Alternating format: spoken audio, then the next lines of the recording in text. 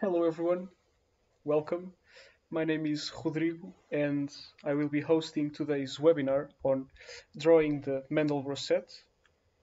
If you are watching this live on Dyalog.tv, be sure to log into the chat so that you can actually ask live questions. I have someone to help me out and Adam will be relaying the questions to me so that I can answer them live. And if for some reason you do not want to participate in the chat, or if your answer does not get, if your question does not get answered during my live presentation, then I will be answering further questions at the end. So today we will be talking about the Mandelbrot set, and the Mandelbrot set and today's presentation is going to be something that I really appreciate because I really like mathematics, and one of the reasons I got into programming was to explore mathematics with computers. And that's why I'm doing today's webinar on these subjects. And so that you know where we are headed, the end goal for today is to draw the Mandelbrot set and save it to a file so that we actually have an image of the set. Now, what is the Mandelbrot set? Oh, this is amazing. I'm showing a rookie mistake. Why am I showing the wrong? I'm so sorry, everyone. This is what I wanted to show. Oh gosh. I think you can tell I'm a beginner at this. So you'll have to excuse me for this. I was pretty sure I had that correctly set up, and that just means that everything else will be in the wrong screen. But let's pretend that didn't happen, and let's proceed. So the image you have right in front of you is a representation of the complex plane. And what is the complex plane? So the complex plane is just this mathematical construct where you have numbers that are represented by two parts. And there's the real part that goes from the left to the right, and it's represented in here on this axis, and there's the imaginary part that's represented with this vertical axis. And Dyalog does offer support for complex numbers right off the bat. So I can go ahead and open my interpreter, and if I type in, say, 4J2, then this is a complex number whose real part is 4 and whose imaginary part is 2. That is, it would be this number right here. And if I want to type in this number, for example, this would be 2J minus 3. So this is this complex number. So we need these complex numbers to define the Mandelbrot sets. Now you'll have to excuse me for a second because I did have everything in the wrong screen, so I do need to move a couple of things to their correct places, otherwise I'll be stopping plenty of times during the presentation. So those were my notes in case I forget something, which is bound to happen with this great start. Okay. So this is the complex plane, like I said, and we do need this plane and we do need these numbers to represent the Mandelbrot set. Why? Because the Mandelbrot set is just a mathematical construct, okay? It's a mathematical object that is defined with some formula, which we will look into right in a second, and it just so happens that it's defined over the complex numbers. And also, I think I should have started with this disclaimer. So if you are familiar with the Mandelbrot set, do not expect me to do very advanced things today. So yeah, I'm sorry to disappoint you if you are very knowledgeable in this field.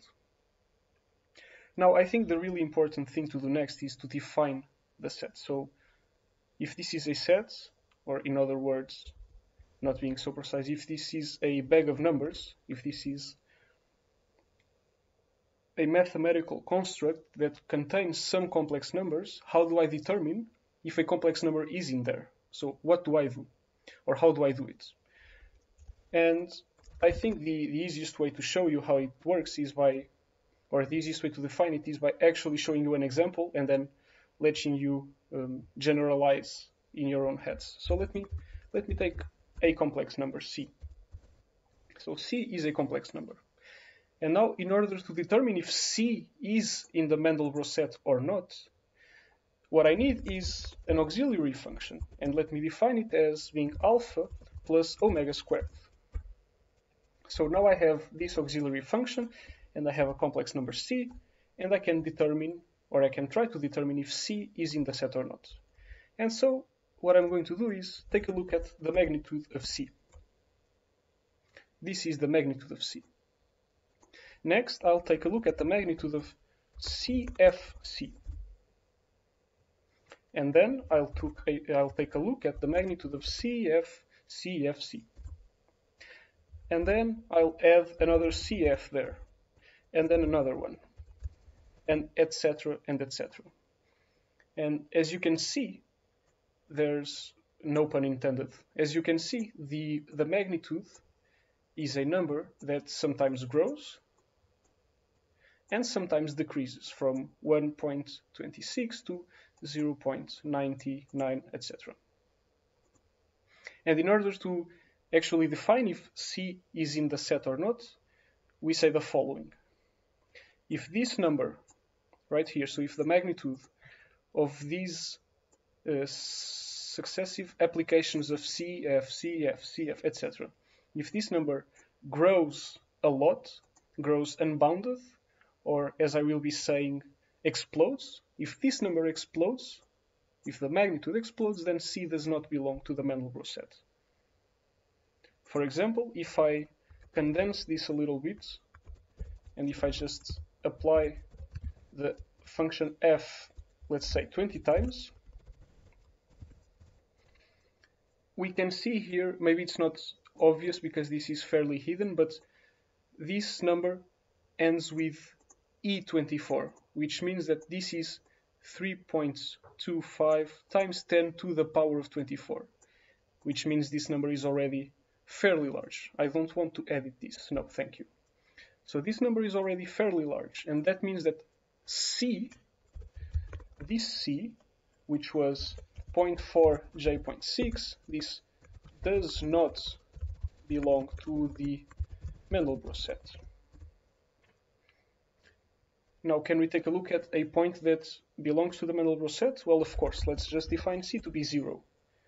Magnitude of C is 0, and then you square it and add 0 to that and it remains 0, and then you go again and again and again and many times and it stays 0. So the number 0 obviously, and that's not how you spell obviously belongs to the Mandelbrot set. So I hope this is making sense so far. I'll give you like 15 seconds to ask any questions you might have while I take a sip of water.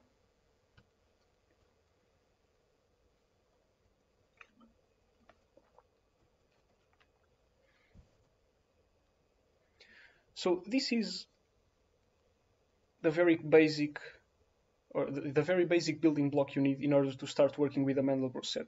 So how do we do neat things with it now? Well, the first thing we are going to do is writing a short one-liner, so a short line of code to create our first pictorial representation of the Mandelbrot set. And if you are experienced APLers, then I think you are used to APL's expressiveness and to the fact that you can actually do a lot of things with just a single line of code. But to me, as I'm fairly new to the APL world, this still impresses me a lot. So I still find what I'm about to write really impressive. So if you'll excuse me, let me show you the complex plane again. What we will be doing is we will be taking a look at the plane, and we will be creating a grid, just like the one we have here. And where these lines cross, we will be creating points. So we are going to sample the plane, and we are going to apply that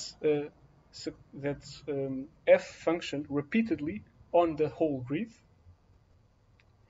And essentially, we are just trying to determine if many different numbers are in the set or not at once with a whole array, because APL should be maybe the array programming language. So let's work with arrays, of course. And I'm just stressing this out because I come from, I think we can say I come from a Python background, and this wouldn't be obvious. I would be writing plenty of for loops to do what I'm about to do.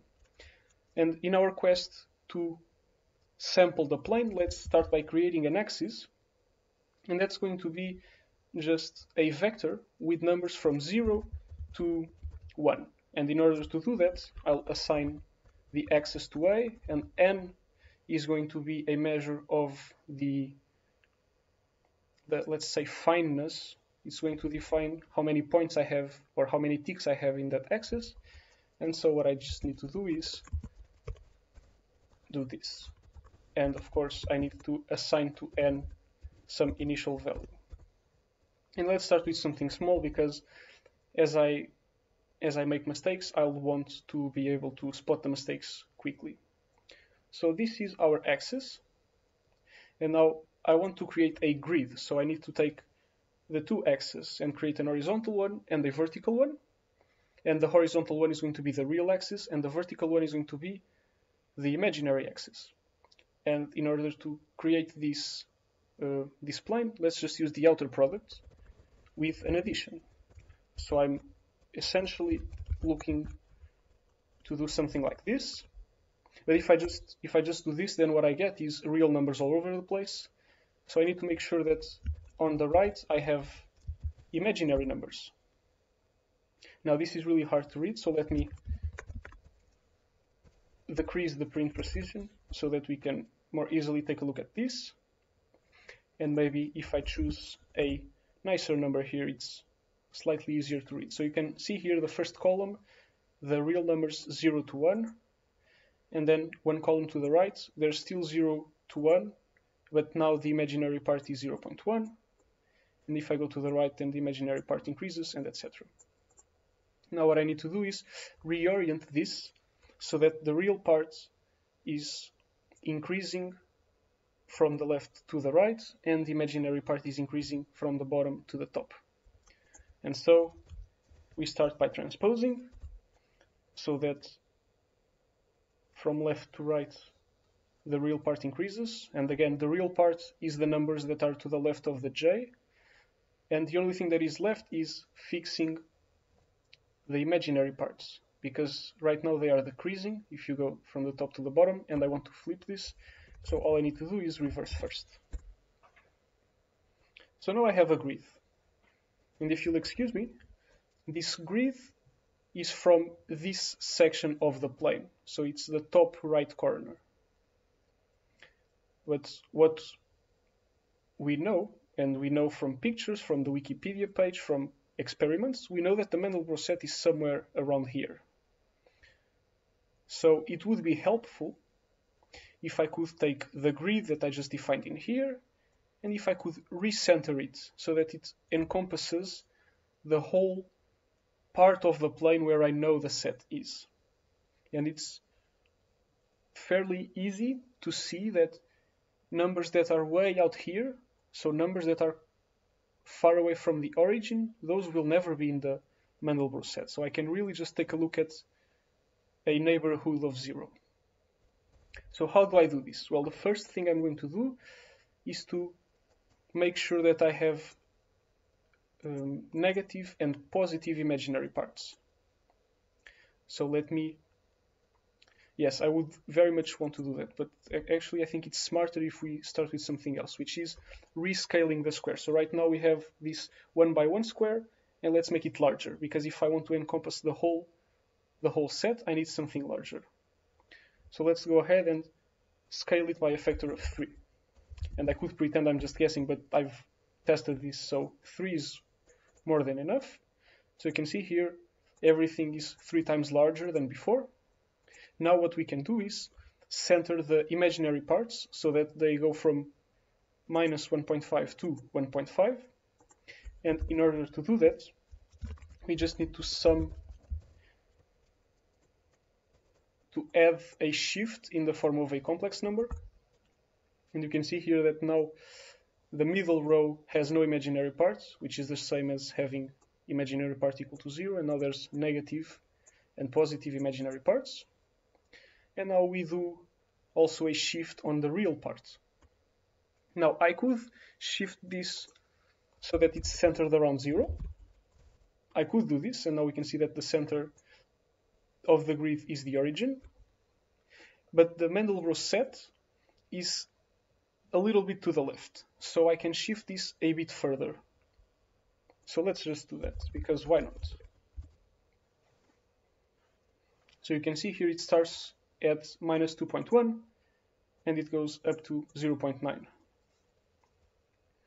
Now the next step is, let's take our grid and apply f a bunch of times. And a bunch is not a very mathematical term, but let's do that. Let's apply f a bunch of times here. Now there's only the question of, well, exactly how do I apply it, or what am I going to write? And you did see me writing something like this. And just in case you're not used to it, this is the same as, well, doing this. So I'm using the selfie operator to make sure that the C also works as a left argument, and so I could essentially write this. And this is the syntax I'm going to use with my whole grid. So let me apply f a bunch of times, like I said, and here a bunch of times is defined to be 9, and we will see why it's 9 in a second. And, well, we can do this, so let's see what happens. So you can see here that now we have some complex numbers. These are not really that easy to parse, but don't worry about it, because I'm not interested in those numbers. I'm interested in their magnitudes. And in particular, I'm interested in checking whether these magnitudes are large or not. And with a little bit of maths, you can show that it's enough to check if the magnitude is smaller than 2 or not. So right now we have a Boolean mask that represents the points in this grid that are still small, and by still small I mean they have a magnitude smaller than 2, after applying f 9 times. And now that I have this, and by the way, notice that I have quad IO set to 0, and this will be really important because we are about to do some indexing. So I have quad IO set to 0, just in case you are typing this along or you are watching this video later. This is a mask of zeros and ones, and I can use this to index into this string with 2 characters. And there you go. It's our very first pictorial representation of the Mandelbrot set. And you might argue it's not very interesting, and well, I agree with you. But what we can do is increase this parameter right here. And now you can see it, but if I decrease the font size, you can see this is starting to look better. Except the proportion is a little bit off. So what we can do is, I'm adding a to replicate. So every character was duplicated horizontally. And I don't know if you are impressed, but I am impressed. And this is our very first pictorial representation of the Mandelbrot set. Now let's keep going.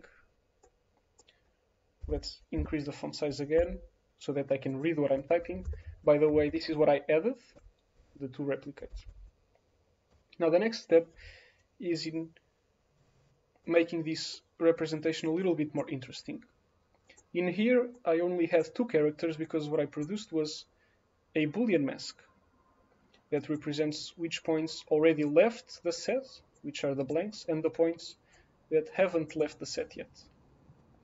And what I mean here with haven't left the set yet is really something that I would say it's important because it's how the maths works. And so the definition of the Mandelbrot set really is you do that CFCFCFC sequence for all numbers of f's. So you do this with 1 f, with 2 f's, with 3 f's, with 4 f's, etc. And you take a look at the limits. So what would happen after an infinite amount of applications? But this is a computer, so we can't really do this an infinite amount of times and then see what happens. We need to approximate this. And that's why we only applied f 9 times. We are doing an approximation. If after 9 applications of f the number already exploded, then fine. We give it a blank space. It definitely is not in the Mandelbrot set.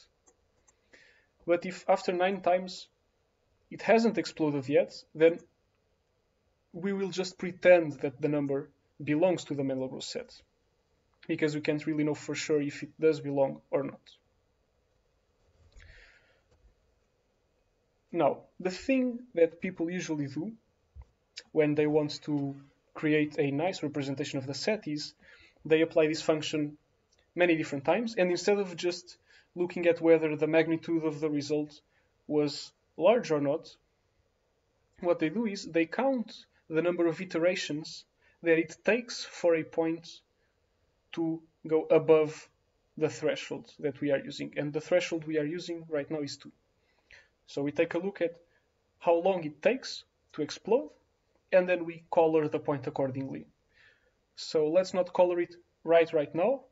Let's take a set of interesting Unicode characters that I have right here in my right screen. So give me a second to copy them. Okay, so these are the characters we are going to be using. And see here that these characters are, in a way, adding some shading. So we will use them to shade our set. So let's go ahead and recover our one-liner. So we will be taking these numbers here, these characters here, and we will be indexing into them. But this only produces a binary mask, and we want to produce the indices from 0 to 4. So how do we do that? Let's do it in a rudimentary way first. So we take the grid. This is the grid. We take it, and we replicate it some amount of times. And now instead of applying f with a power, we apply f with a scan, so that we get intermediate results. And like I said, this is not optimal in any way whatsoever. We apply f and we collect the intermediate results with the scan. And maybe I should show it to you. So let's do a small number in here. So this is the initial grid, this on the left. This is after 1 application of f. This is after 2 applications of f, etc.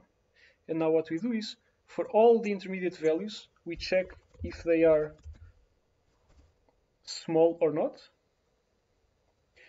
And then we sum across the different iterations. And now what this tells me is, how many iterations did this point take to blow up? Well, it was already so large that it didn't even take a single iteration. It was already too large. And these 3 points, for example, these never left the Mandelbrot set. These never exploded. So we take this, that builds an integer matrix like this, then we disclose it, and now we just normalize it so that we actually get integer indices from 0 to 4. So what we need to do is we need to divide by the maximum number that can show up here, which is the number of iterations, and then we multiply by 4. And in the end, we round up for good measure, and then we take the indices, we take the characters, and use them to index into the string. There you have it. Now let me make this larger again, and let me zoom out. Again, the proportion is a little bit weird, so let me add 2 replicates, and there you go. Something slightly more interesting, I would say.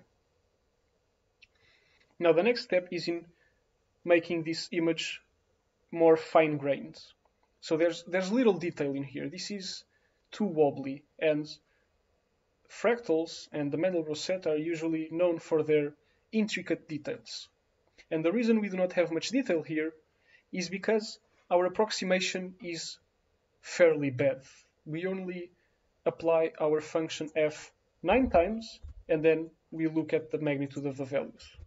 So what we would want to do is let me decrease this again. What we would want to do is write a larger number in here, for example 50. But we cannot do that right now. And why not? Because of this domain error right here.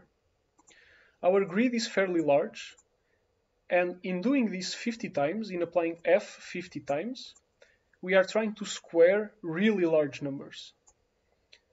And these are numbers that are so large that when we try to square them, we get a domain error because the power function does not, the power primitive does not know how to square numbers so large that cannot fit into memory. So how do we deal with this? Well, I'm starting to really stretch what this one-liner can do, but let's play with it just a little bit more. So I'm going to take this function and write a sort of filter so that only numbers that are not large yet get multiplied. So let's do that. Let's take this m and make it a mask that represents the numbers that are still small. And now let's do the following. I only want to square the numbers that are still small. So notice that large numbers become 0. So now I can square them. And then, well, I just add alpha because that's the formula. But now I need to compensate for the large numbers that I, in a way, erased from here. So what I do is I multiply with the mask again so that only the small numbers get their formulas applied. And then in here, I just, in a way, let's reset the large numbers. So what the right-hand side does is it applies the formula to small numbers, and it leaves large numbers untouched. And so if I redefine f, I can run this 50 times now. And again, not very interesting, so let's make it larger. Let's fix the proportion already, maybe even larger. Can I do this? Now let's give it a second, and now let's zoom out. If you are not impressed, then I don't want to continue. Just take a look at this. Isn't this amazing with one line of code? Okay, now let's do something less wasteful. Let's write a bit of code that is slightly more optimized and slightly better to do this. So let me zoom in. By the way, you could clap. I know I can't hear you nor see you, but you can clap if you are impressed. If you are at home or at work, clap slowly. Okay. Now, what are we doing? Let's write a couple of functions to help us on our journey.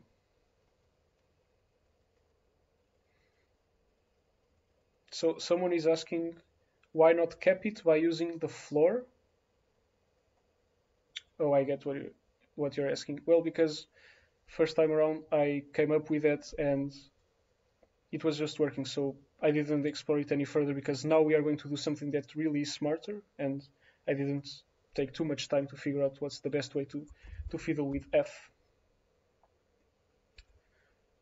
And thank you for the claps. I have been told that someone clapped in the chat, so thank you very much. Now, sorry, I need a little bit of water.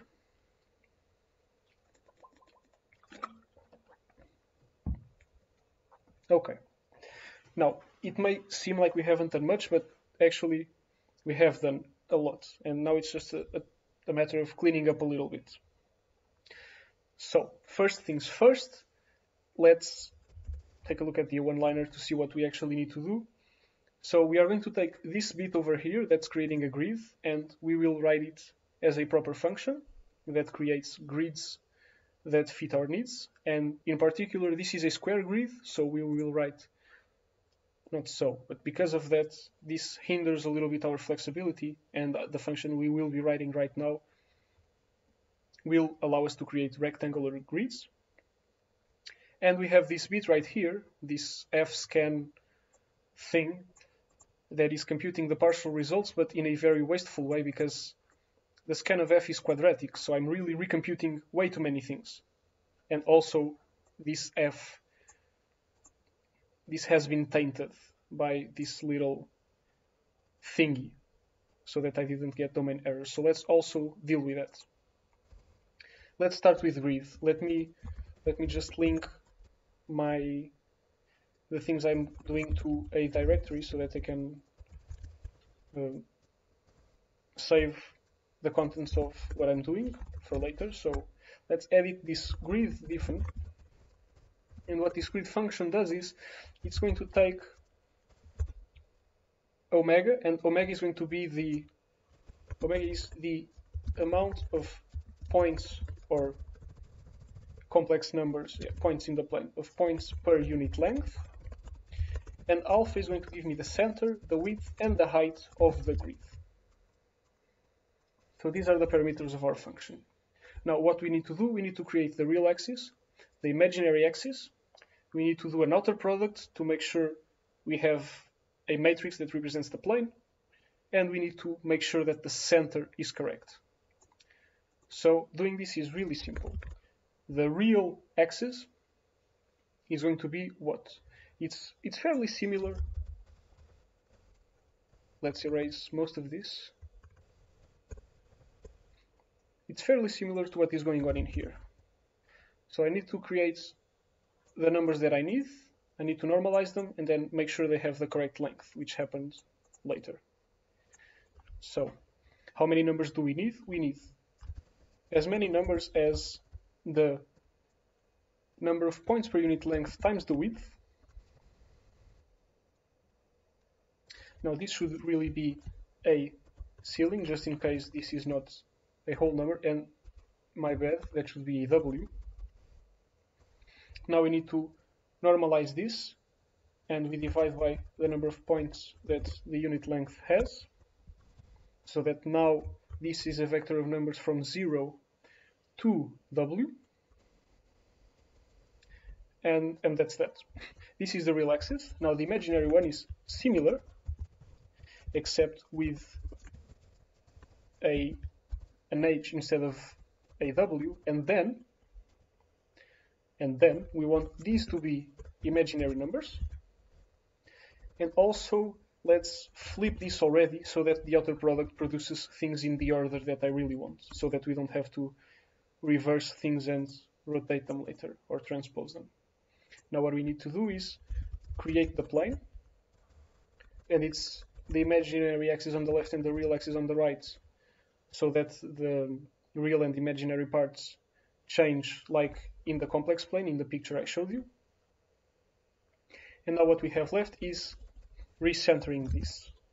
And the way we recenter something is by figuring out the translation vector. So the vector that points from the old center to the new center, and that's going to be the old center. My bad. It's going to be the new center minus the old center. And I tend to write like this. Now the new center is just center.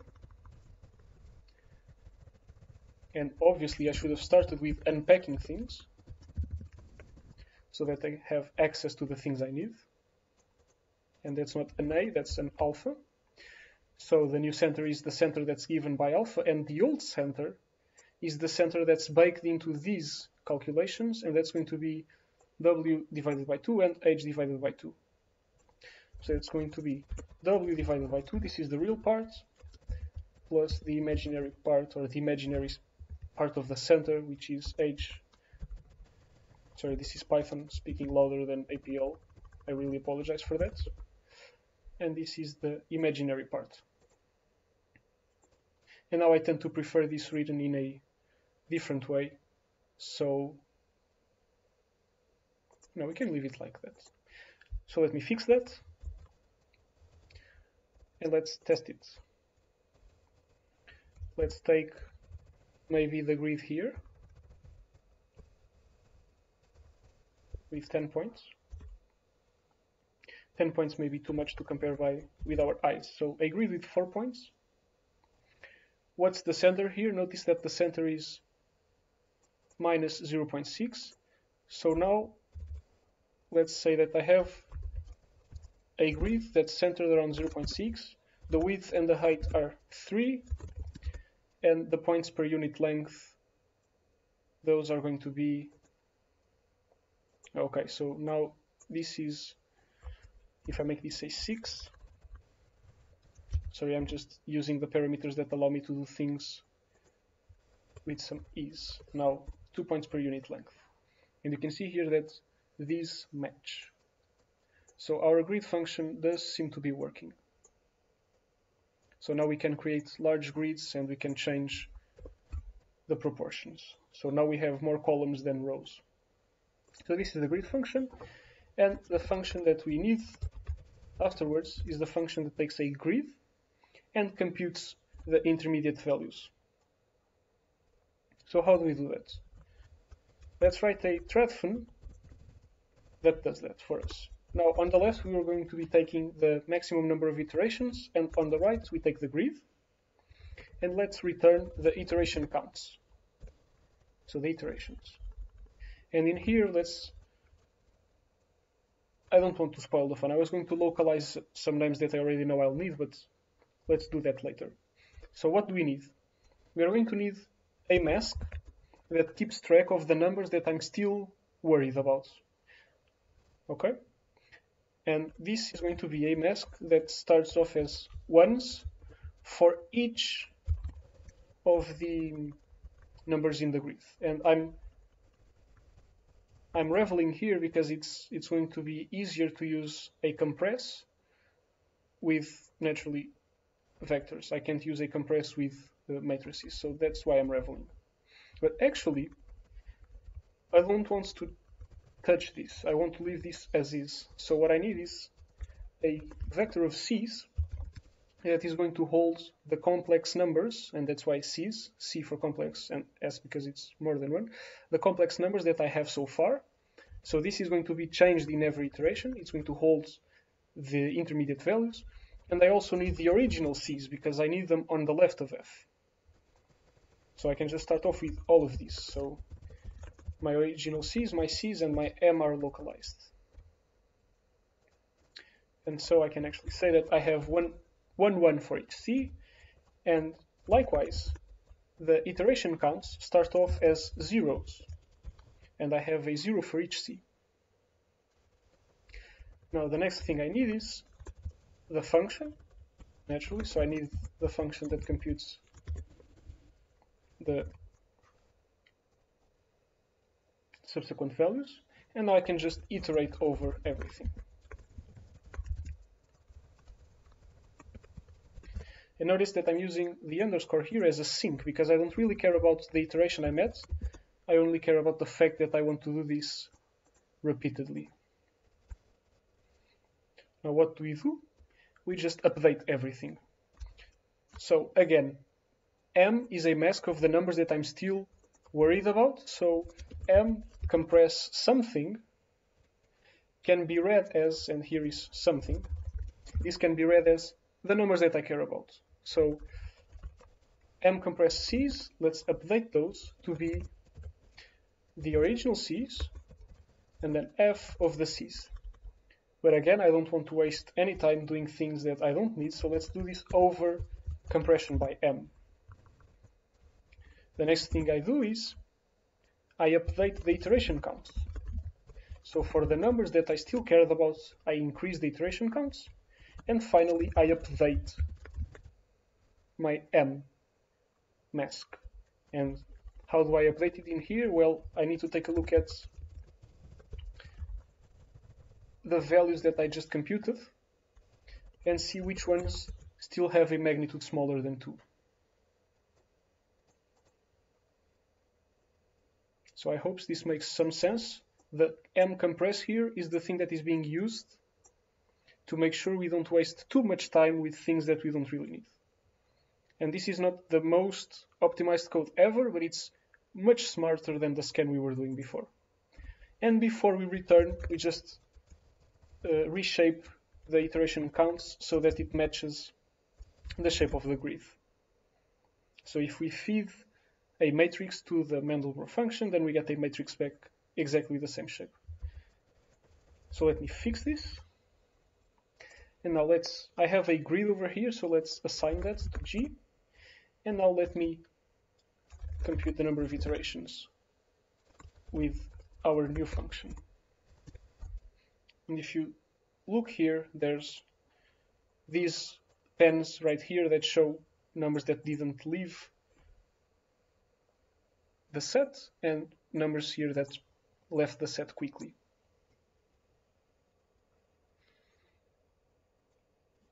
And by the way, we can do this with many more iterations than just those 10 or 9. So this appears to be working, right? Final step, assign these numbers to colors. Generally speaking, what is done is people create a gradient of colors, and depending on the number that shows up in here, they pick a color, and then they just create an image from that. So let me close this, we don't need it for now. Let's create a simple function to generate a gray palette of colors. That's not what I wanted. Okay. So let's create a grayscale of colors, and let's say that omega is the number of colors we need. And this is a pattern we've been using today repeatedly. We just generate as many numbers as we need. We normalize them, and now we multiply by the maximum value that we want. That's 255, because these are going to represent RGB colors. So these are the grays. If only I knew how to type. So these are the grays. Now what do we do now? We want the palette to be a 3 by omega matrix, or 3 by omega plus 1. So let's produce a 3 by omega plus 1 matrix, where each row represents one of red, green, and blue channels, so that later, and by later I mean just in a second, we can use some simple indexing to produce the final image that we need. So we have the grays right here, and now we need to make sure we have a 3 by this matrix. Now let me think for a second. Yeah, we can just take the grays and reshape them into what we need. So let's reshape them into 3 and their shape. So this is the reshape we care about. And the final thing is black is at the beginning. Let's move it to the end for a nice effect when we color the set. Now let's fix this and call it. So this is a shade of gray, the second column has a second shade of gray, etc., and the final column has black. Yes.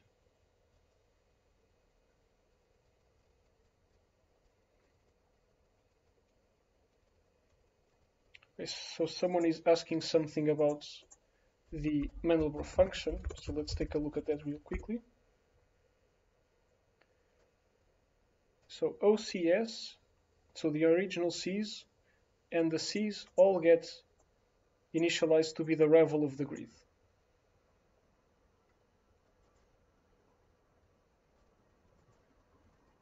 Okay. Now this is the gray palettes, and the final step is producing the PNG. So if you are using Windows, you could use quad new bitmap, but let's be friendly to the people running other operating systems, and let's do something that's cross-platform. And so I'll be using a tool that you can find online, and I will link to it in the end. Let me link to it with a hyperlink. Now let me link to it with the link source management software. And where is it? It's in here. What did I do? Do I already have it in here? Oh, maybe I already had it. Yes, I definitely have it already. So this PNG namespace, you can find it online, by Nicholas Delcros, I think, has this write function that we can actually take a quick look at it. So this is the whole namespace, and the write function is expecting a pixel matrix here on the right and a file name on the left, and it will create a PNG out of the pixel matrix. Now the format of the pixel matrix is fairly simple. We want it to be one integer per pixel, and the integers should be the 256 encode of the R, G, and B channels. And this is easy to achieve for us because we have the palette in this format. So do I have a grid? I have a grid here. And do I have this number of iterations. So let's recompute these with a smaller number of maximum iterations. So the Mandelbrot here with the grid. Now I create a palette with the corresponding number of colors. And now what I do is, let's do it one step at a time. If I take the palette and index with the its, then the first matrix gives me the red channel, the green channel, and the blue channel. But now I can easily encode this with 256. Let me define it to be the colors of the pixels, or maybe the pixmat to match Nicholas's function. And now what I can do is, let's go on and save this as our very small PNG. So png.write pixmat. And it already returned. So let me open this. It's already in here. And it's really, really small. It's in there, but it's really, really small. But now we know the code works. So now we can make something larger. And how do we do that? So this is a very small grid. Let's instead make it centered around the same point. Let's make it with the same dimensions, but now instead of just 10 points or whatever that was, let's make it have 300 points per unit length. So that's going to be 900 by 600. And instead of just 10 iterations, let's use 50. Then we create 50 shades of gray. Then we assign the colors to the pixmat, and then we write it. Let me see, did I close the file? Yes, I did. So now I can run this, and then I can show you the image. And this was fairly low effort. The image could look better with colors instead of a grayscale thingy, but this was fairly effortless. Okay, if we ignore the problems I had with the screens being all wrong when I started. Okay, so what's next? What can we do next? I don't have much time left because people have lives. So let me show you a slightly nicer palette of colors. And I would love to write it from scratch for you, but it's not very, to be honest, it's not that interesting. It's much, because it's a dumbed down version of something that could look really, really, really, really great. And instead this will just look great. So you will also get a link to this. And what this is doing is, it's taking some predefined colors. So let me get this to be larger. Okay, so we are taking some predefined colors. And we are pairwise interpolating them linearly, which is not very interesting. That's why this is a dumbed down version of what you can find here. But we interpolate linearly between these two colors, between these two colors, between these two colors, etc. And then we return the whole palette together. And this seg function is interpolating. So maybe I should have called this int. It was seg for segments, but this is actually interpolating. So now we have another palette. And so we can just recreate the palette here. So instead of using this gray palette, we use this one. We do the same indexing. Now let me close the file, it's already closed. Then we can rewrite the PNG. And we have something that looks a bit neater, except for some reason this is kind of yellowish. So I'm probably off by 1. Oh, actually I know what I am off by. It's the maximum number of iterations. It's useful if it's a multiple of 4 because of my basic palette function. So 40 iterations, 40 colors in my palette, and now we can open it again, and it's no longer yellowish. So this is it. Now how do we reduce these bands over here? You can increase the maximum number of iterations, because the number of iterations gives you or refines the number of colors in your gradient. And so if it is more refined, it will be harder to notice the bands. So let's do 400 iterations on each one, and then 400 colors, and then this is the same. Now it takes a little bit more time because it's computing more things. And then again, now it's so refined that the colors here are weird. So the thing you would do to make this interesting again is you would zoom in on the picture. And so let's run this at a specific point that I know is interesting while I mention a couple of things. So this is just a matter of experimenting. Basically, this is me pasting a center that I know looks interesting. And while this runs, let me tell you about the links that I'll be sharing later. So, oops. So this was a fairly basic webinar. And by the way, if you couldn't tell, we are near the end. This was a fairly basic webinar on drawing the Mandelbrot set. I will be linking to a Dyalog blog post that Brian wrote on making this faster with isolates. I think that's how you say it. Isolates. Yeah, so that's an interesting read. And I will also link to Nicholas's paper on the Vector Journal, which is where I got this PNG namespace from. And it's also where he writes about another way to visualize the Mandelbrot set.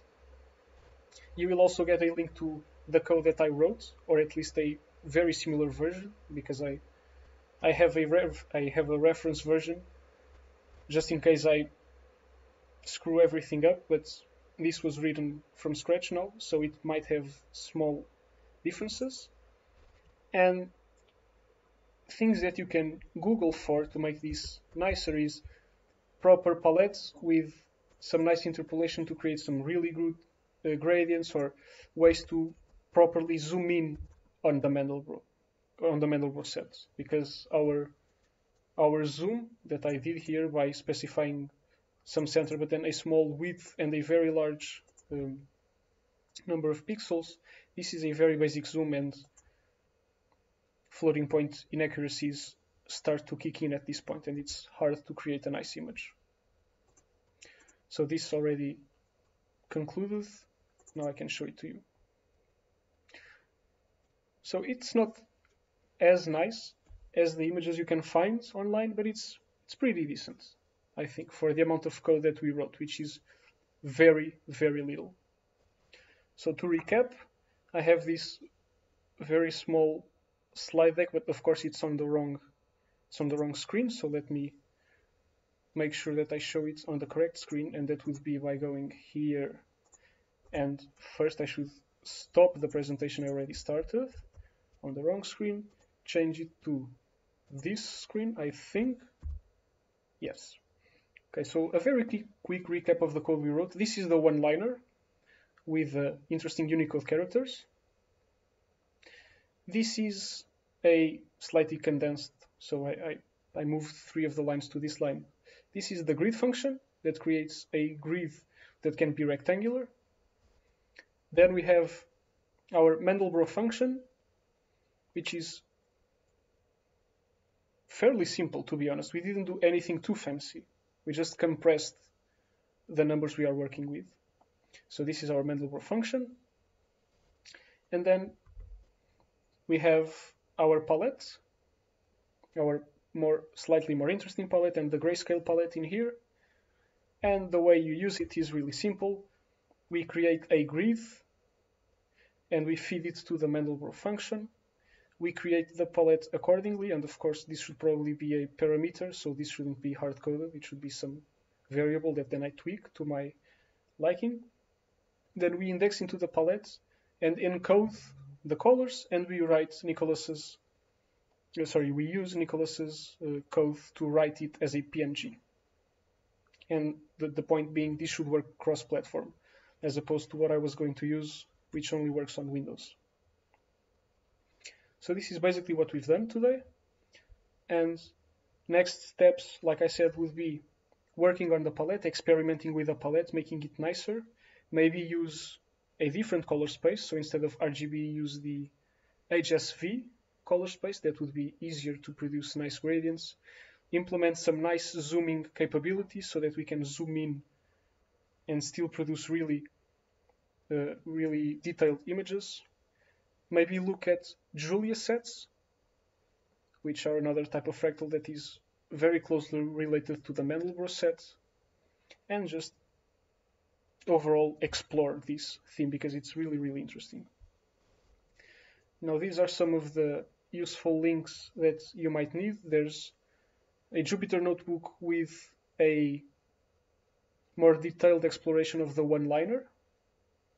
There's Brian Becker's post on the Mandelbrot set plus isolates. There's Nicholas's article, and that's where I got the PNG namespace from. And then there's today's code, also available online. As for future webinars or upcoming webinars, there's every other week there's a BAA webinar. The next two will be open sessions, and then there's the annual general meeting. And every 4 weeks there's a dialogue webinar. So today I just did one. In 4 weeks there's part 3 of error handling with Adam, and then 4 weeks from that, still to be determined who will be talking about and what. That didn't sound like proper English. Yeah, if you couldn't tell, I'm not a native English speaker, so I do apologize for any butchering I might have done of words in general. And these BAA sessions, I think anyone can attend. You just have to sign up to get the link and the password, and you can go to the BritishAPLAssociation.org website for that. So if you're still sitting there after all of this, thank you very much. Thank you for your attention, and I will be answering any leftover questions that you might have to the best of my ability. And by the way, I just got breaking news that the webinar that is TBD might be, so this one here might be about databases. So like I said, thank you very much and have a nice day. And see you next time, hopefully.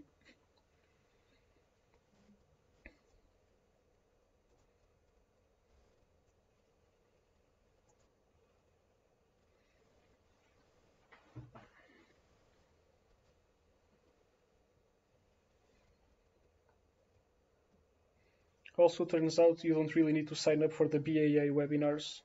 I did think we needed that, but you can just go there, and I think there's a link with a password, so you can just attend. Okay, I'll just give you maybe a couple of more seconds to type in any questions, and otherwise I will close this, or at least turn off my face so that you can clear this image out of your heads.